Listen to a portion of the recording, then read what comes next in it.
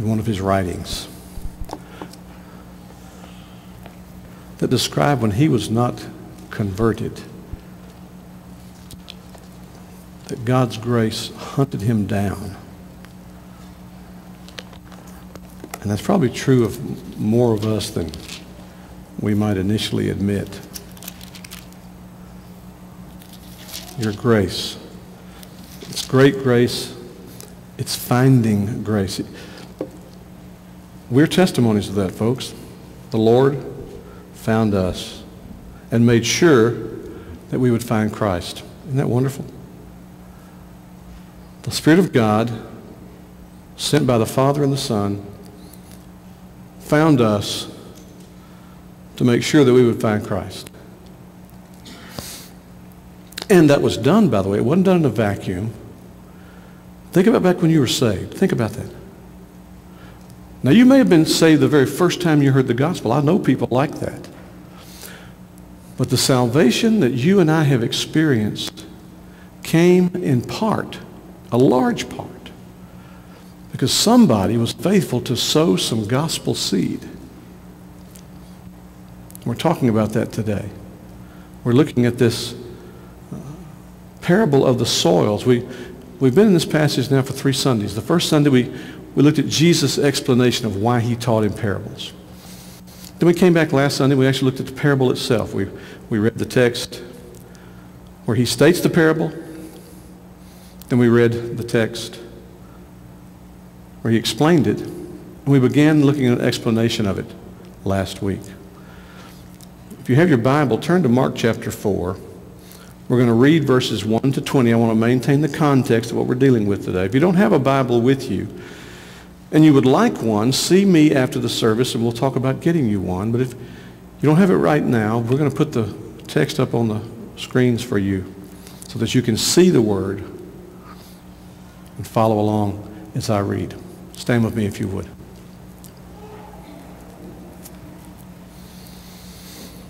Mark chapter 4, verses 1 to 20.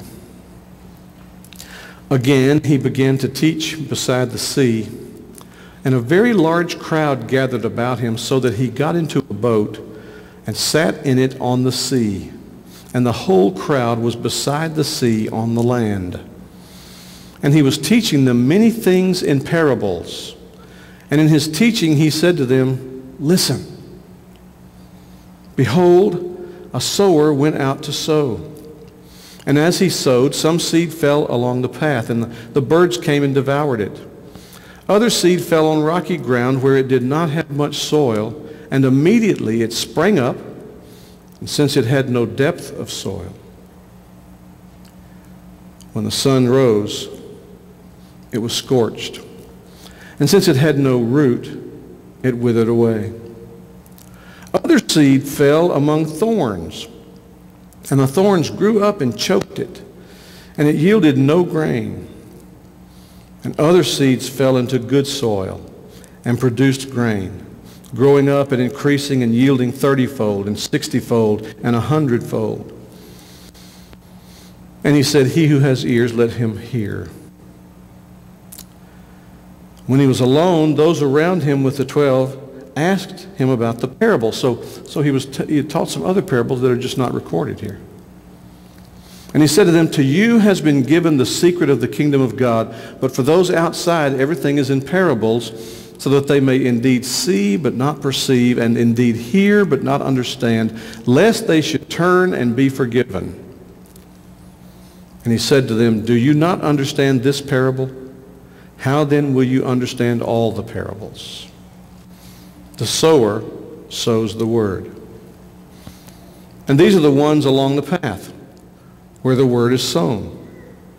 When they hear. And when they hear, Satan immediately comes and takes away the word that is sown in them. And these are the ones sown on rocky ground. The ones who, when they hear the word, immediately receive it with joy, and they have no root in themselves, but endure for a little while. Then when tribulation or persecution arises on account of the word, immediately they fall away. And others are the ones sown among thorns. They are those who hear the word, but the cares of the world and the deceitfulness of riches and the desires for other things enter in and choke the word, and it proves unfruitful. But for those that were sown on the good soil are the ones who hear the word and accept it and bear fruit 30-fold, 60-fold, and 100-fold. This is the inerrant, infallible, all-sufficient Word of God. Let's hear this passage today from the vantage point of those who have had the Word sown in their lives and it's borne fruit and you're a follower of Christ. From the vantage point of those who have maybe been around the Word but it's fallen on a hard path or shallow soil or among the thorns. You haven't received it really. For those who are sowers of the Word. Thank you. Be seated. I told you that this passage, I think, breaks down along 4 lines. First, there's the parable of the soils stated. Second, there's a strong exhortation in verse 9, let him who has ears to hear, let him hear. Third, the parable of the soils explained. And then I want to add a fourth, a shocking warning. This comes from Matthew's telling of this, recounting of this story. Well, we've already looked at the parable of the soil stated. We looked at the strong exhortation. If you have ears to hear, then hear. And here is, in this word here is more than just hearing words. It's hearing with a view to embracing, hearing with a view to obeying, hearing with a view to responding. Some have heard the word preached over and over and over and over and over, never have responded, never have responded. If you have ears to hear, hear, embrace it. So we're going to look at the parable of the soils explained. That's where we left off last week. We were looking at the how the sower sows the word. This is one of those things where Jesus, when you look at other parables, he's referring to himself, but by application he's referring to all of them. And what happens is this will become for them a way of understanding that if Jesus is Messiah, why aren't people by the droves turning to him and following him? And what he's going to do is he's going to give his disciples a lesson in the kinds of people or the kinds of human hearts they encounter, because each of these ground images, the hard path, speaks of a hard heart. The shallow path speaks of an impetuous heart, where there's a religious experience but no salvation.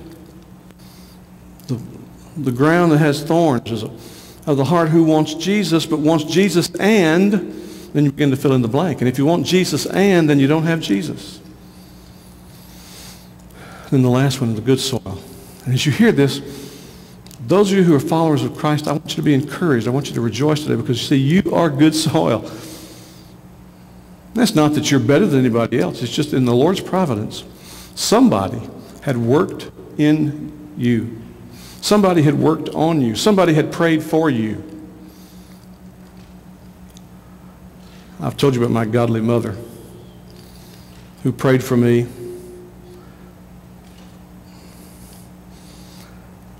You know, the older I get, the more it dawns on me that I probably was when I was growing up, more like my father than I realized I was.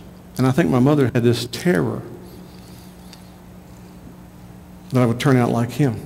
Oh, she sowed the seed. She sowed it and sowed it and sowed it. Prayed, Lord, water the seed.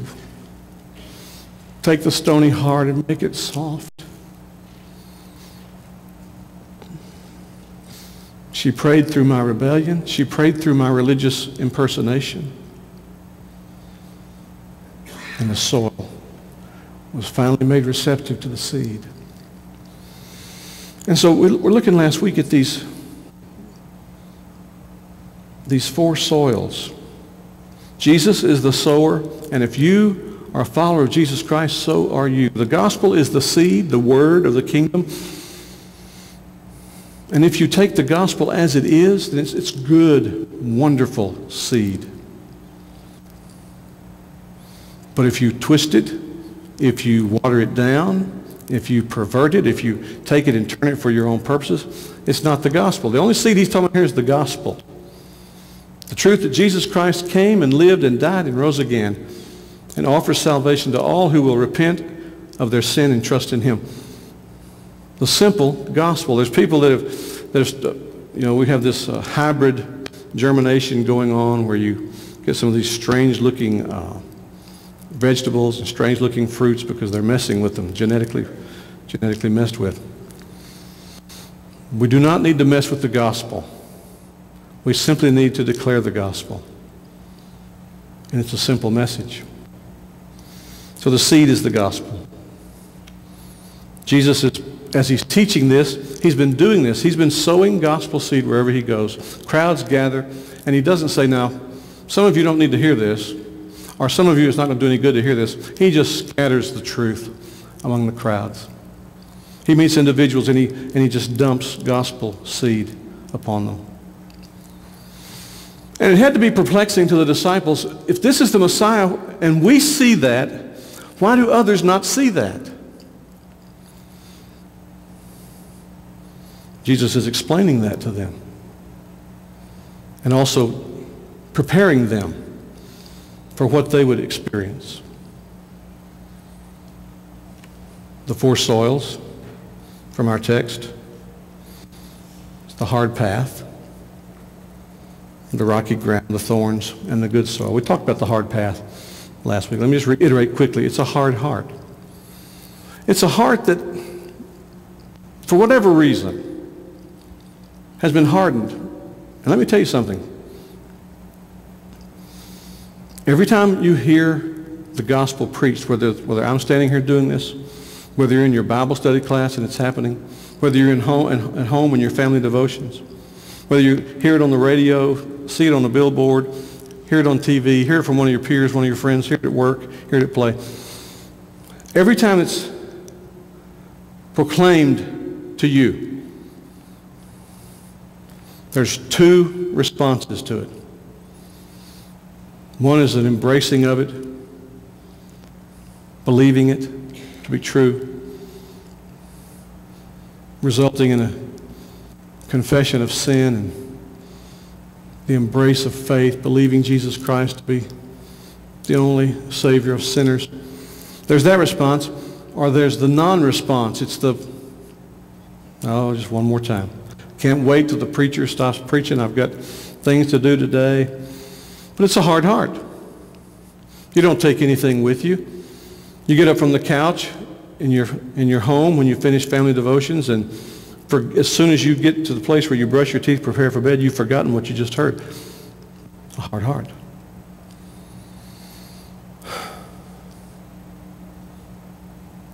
I just would pray for you if you're identified by that today. Cry out to God, Lord, do whatever has to be done to make my heart soft. Lord, you've promised in your word that you would give the Holy Spirit in the new covenant, and when he comes, that he would take out the heart of stone and replace it with a heart of flesh. Lord, take out my stony heart. Why do I not care? I want to care.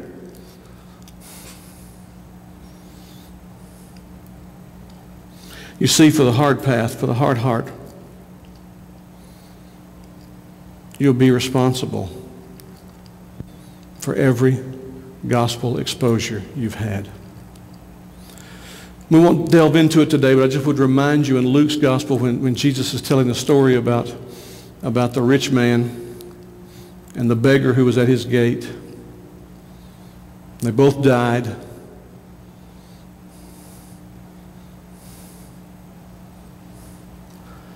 The rich man in hell wanted water.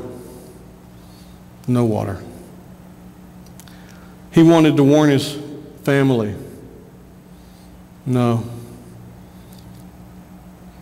And then in the story that Jesus is telling, This figure of Father Abraham, who is a symbol of heaven, says, "My son, remember." Hell will be a place of torment, no doubt about it.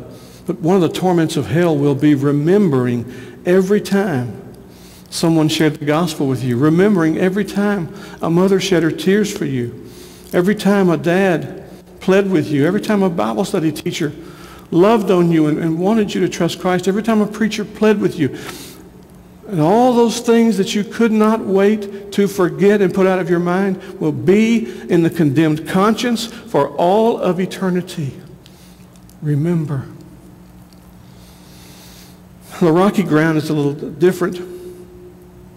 It's a superficial expression. We have way too much of this today. People hear something that typically it happens this way. They're in some kind of trouble, relationally, physically, financially. And they get exposed to the gospel, and in their minds that becomes the quick fix. If I just trust in Jesus, then all these problems will go away. Sadly, there are some preachers who present it that way. Jesus taught a gospel. He said, when you trust me in the gospel, then your troubles will just begin. But this rocky ground or shallow ground heart, this deceived heart. It's an explanation, by the way, for you and I could think back, and you know people at one point, these were what John Bunyan in Pilgrim's Progress calls a fair, flourishing believer. And they're not now. They don't want anything to do with religion, which we could say to them, well, that's good, because neither do we. They won't know anything to do with Christianity, with Christ, with Christians, with the gathering of Christians. Oh, one time they seemed excited. Man, they were leading out, doing this and doing that, just so dependable, and then they fizzled. Because there was no root. And I believe that church rolls today, most churches, not ours, thank God, most churches' rolls are filled with rocky path believers, which is to say, with non-believers. I had a professor in seminary that would say, a faith that fizzles is false from the first. Which ought to make all of us who are followers of Christ pray, dear God, I don't want to fizzle. I don't want to outlive my trust in Christ. I want to live by faith. I want to die in faith. I want to confess Jesus on my deathbed. I don't want to fizzle. The third is the thorns. These are folks that have a lot of things mixed in their lives. And Jesus Christ, their receiving of Jesus Christ is not for them the embracing of Jesus Christ as Lord of my life. Jesus Christ is something else or someone else who they confess that they need, but they think getting Jesus Christ will make them happy. And they don't ever say it this way, but I mean, after nearly 40 years of counseling, in marital counseling, believers who say to me, confessing believers say, well, if only, then there's something, you fill in the blank, see. If only this would happen. If only this, I could experience this. If only, and you can fill it up with 1,000 different things. But see, if only faith is not faith. Not saving faith. They want Jesus. The text says they want riches. They want other things. It's kind of tough to sing all that thrills my soul is Jesus and then grumble about something in your life.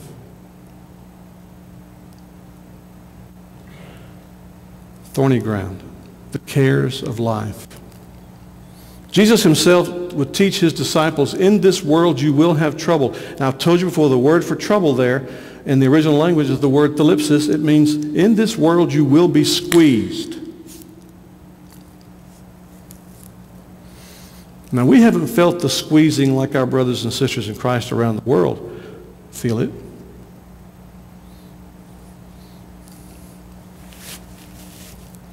You know, we say things like, well, I thought he was going to take my head off. But no one's really threatened to behead us because we're Christians.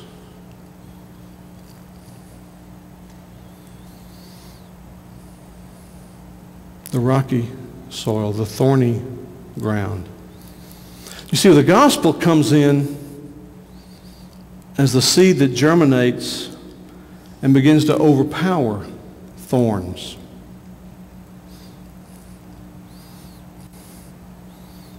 Brother Lynn Ritter can tell you from this work out in front here how ridiculous it is to have to deal with thorns. How they hinder you. You're trying to nurture some plant to grow, and the thorns thrive, flourish. But in the garden that Jesus Christ is building, there will be thorns, there will be thistles, but they will be overshadowed and overcome by the powerful blooming of the grace of God in the life of a Christian. Not so that you say, well, I don't have any problems, but so that you say, you know something? God has He showed up and manifested himself in the midst of every problem, every concern. Jesus is all the world to me. I need no other friend. And when you have that in your heart, then you won't get choked out by the world.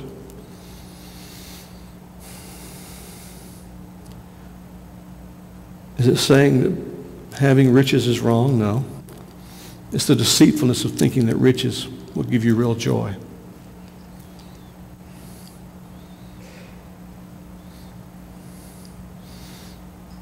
Is it saying that having other things is wrong? No. It's the inordinate desire for other things. You see, if a wife says, if only my husband would, then I would be happy. If a husband says, if only my wife would, then I would be happy.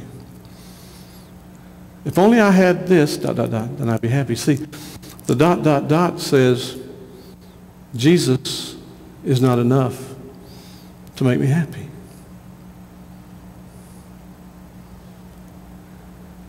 This thorny ground is a Jesus and something. It's not real faith. But there's the good soil, bless God.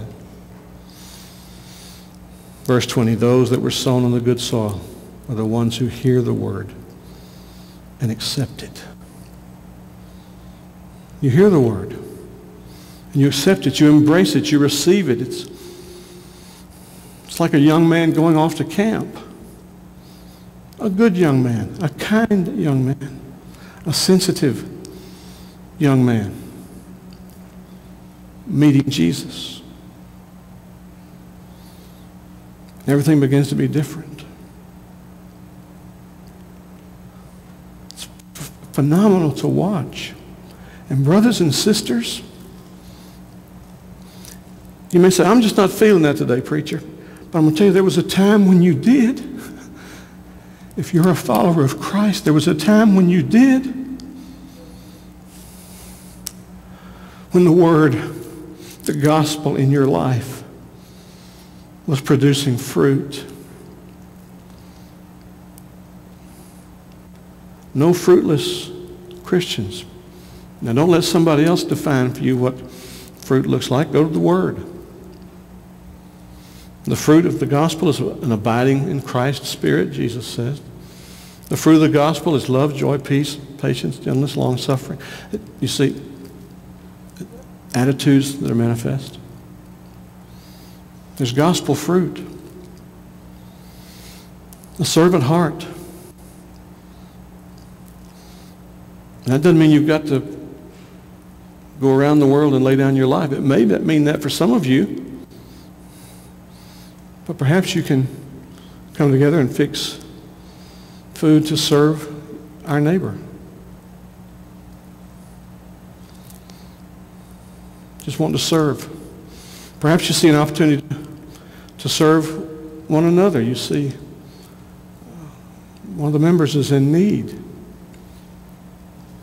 needs furniture.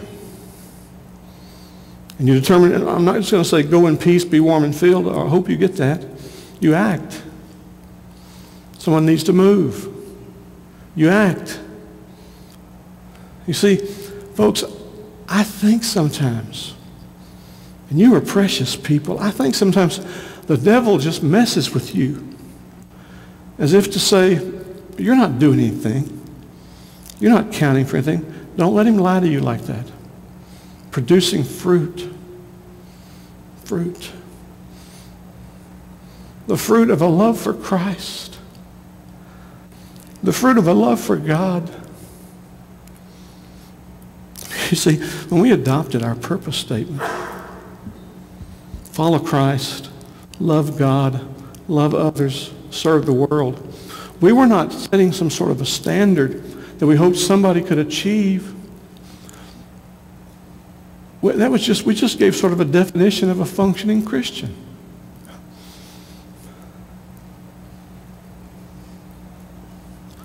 And fruit is produced. And I want to say to you, and we ought to say this to one another, I delight when I see your lives taking on more of the character of Christ. I delight in that. Gospel fruit.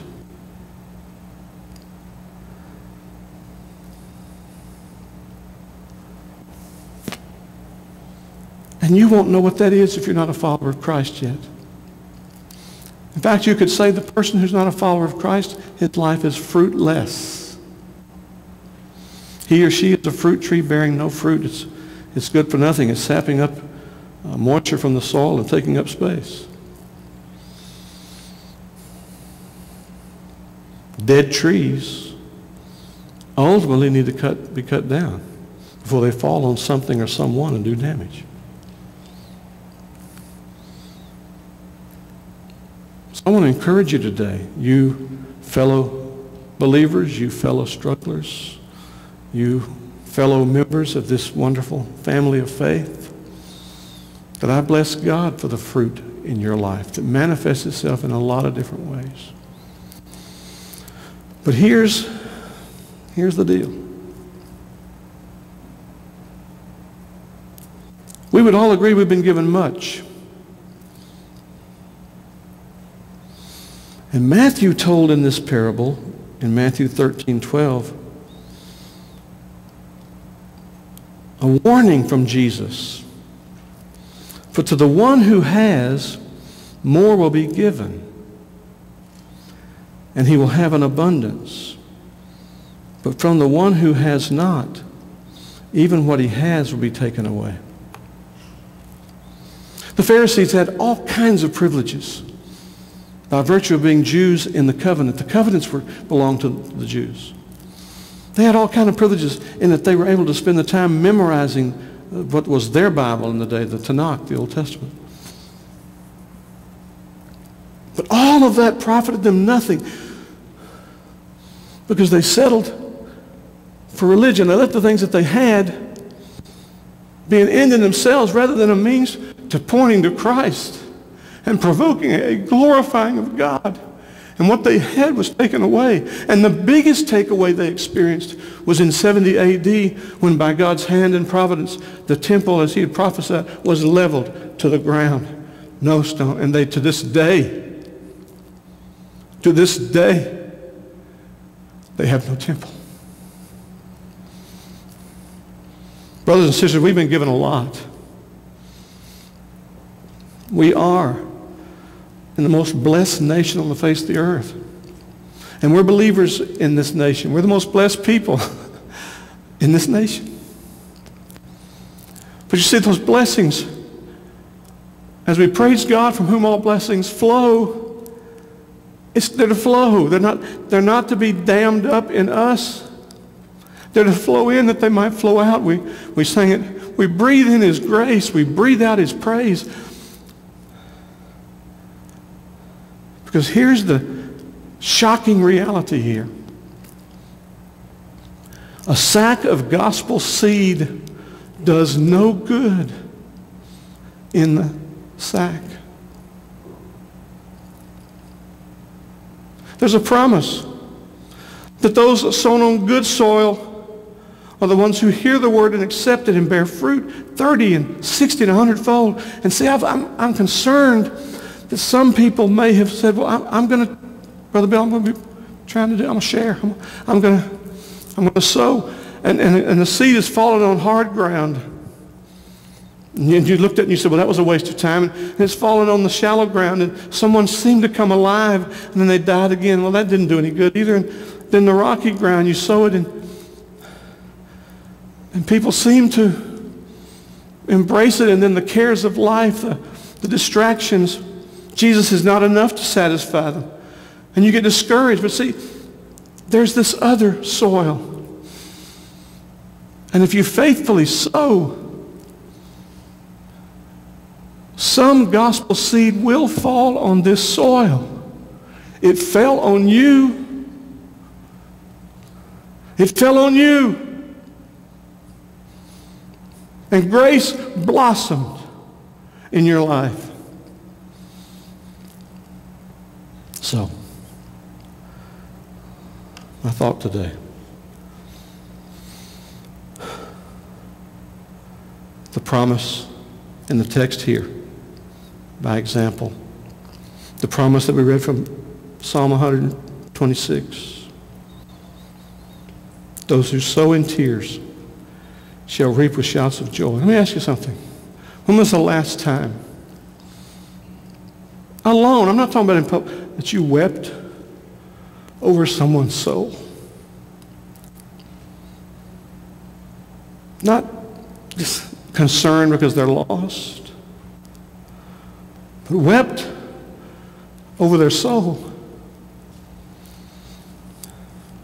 When was the last time you got so burdened for a person that you could not help but gather with the people of God and say, will you pray for me, pray with me, pray for so-and-so? As best I know, they're not saved. If you sow in tears, you shall reap with shouts of joy. This young lady is not able to be with us because she and her husband and family have had to move for his military connections. I would just remind you that Keisha Hines, several years ago, people were praying for her. Her family members were saying, pray for her. And then remember, she showed up. She would come every now and then originally and had not much for this, just being dutiful to her husband. But she showed up. And she was in a prayer meeting one night, sitting right over there. And we had groups back then, sitting awkwardly in these pews. And we were praying for her. At the end of the prayer service, she came to me. She said, can I talk with you? I said, sure. She began to share with me how during prayer meeting, the Lord just came upon her and saved her. It was glorious. We baptized her sometime after that. And then she reconnected with her dad. She and her mom and dad and family had been in a cult. She reconnected with him. In the course of time, through her witness and the prayers of the people of God and our loving on him and encouraging him, he was saved. Then they reconnected with his brother, her uncle. In the course of time, loving on him, sharing with him, he was saved. And he's in heaven today. What if? What if we hadn't prayed for her? What if we'd not taken that gospel seed and said, Lord, save Keisha? And then sowed it in her life when we were around her. What if she had been converted and she didn't take gospel seed and share it with her dad? What if they had not shared it with his brother? Eternity still comes, whether we want it or not. It still comes. Reaping with shouts of joy. And as if we didn't get it the first time, verse 6, he who goes out weeping, bearing the seed for sowing, shall come home with shouts of joy, bringing his sheaves. That is the fruit of what happens when you sow. Yes, brothers and sisters, some is going to fall on the hard path. And it will be like you never talked to them. Some will fall on shallow soil. And you'll get excited because it seems like there's a springing up. But then there's a withering away and you get disappointed. Some will fall in the rocky soil and you'll think there's something going on there spiritually, but we'll soon demonstrate that the world is too much with them. They haven't learned to live in the world and not be of the world. They've not heeded the warning of John in 1 John 2. Love not the world, neither the things that are in the world. For the lust of the flesh and the lust of the eyes and the pride of life, that doesn't come from the Father. It comes from the world. And all of that's going to pass away. And you see this person get choked out and you get discouraged. And see, the devil wants us to focus on the hard path, the shallow ground, and the thorny ground, and discourage us hopefully so that we won't keep sowing to see the good soil where it springs up. And I thank God people didn't stop sowing in my life. There was a season when I looked like hard ground. Some of you could tell the same story. I thank God that they just kept praying and sowing. So here's my challenge as we go. When you were saved, you were given a sack of gospel seed. And I would imagine that when you were first saved, you were reaching in that sack an awful lot. Somewhere over time, life became too busy. Discouragements too many. And you got out of the habit of reaching in and scattering. We have bird feeders across our kitchen, the windows in our kitchen. And you have to fill those things up all the time. When you don't, you know what? Those birds come to that feeder and they'll swing on the empty thing and it bangs up on the glass. We know it's empty. We've got to fill it again. I think sinners all around us are doing something like that. And all it takes is for us to be attuned to that with hand in the seed sack and sowing. And he has promised we'll reap a harvest. If we don't reap a harvest individually and as a church, then it won't be because he's broken his promise. It'll be that we have too much seed left in our sacks. So I encourage you today to go and sow. I told you we're going to be giving you, when we get back from vacation, giving you some simple tools I think you're going to enjoy learning and having at the ready. And a commitment, a new and fresh commitment that we, as a family of faith known as Bethel Baptist Church, we commit to sow gospel seed promiscuously. We're going to throw it everywhere. And trust the Lord to bring 30-fold, 60-fold, 100-fold when it hits good soil. It's not our business to be soil testers. Our business is to sow. Let's pray.